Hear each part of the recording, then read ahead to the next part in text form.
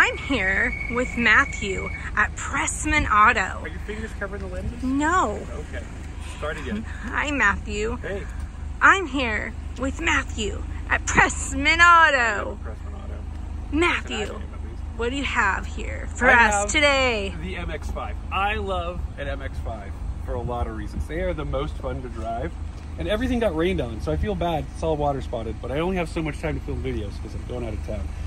But this is great. It is a small car with the right recipe. Engine up front, rear wheel drive, great lines, super duper fun to drive, like ridiculously fun to drive.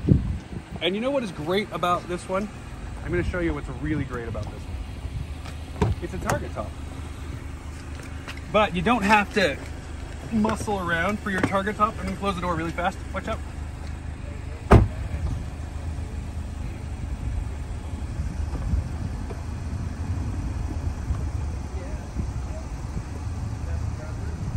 Nice design. It's a power target top.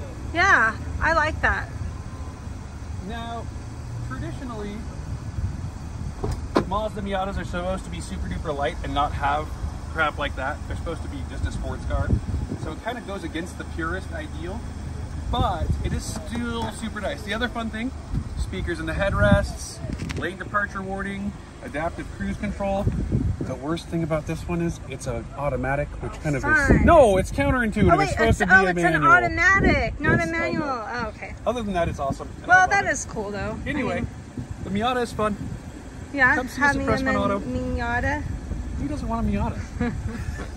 Be safe.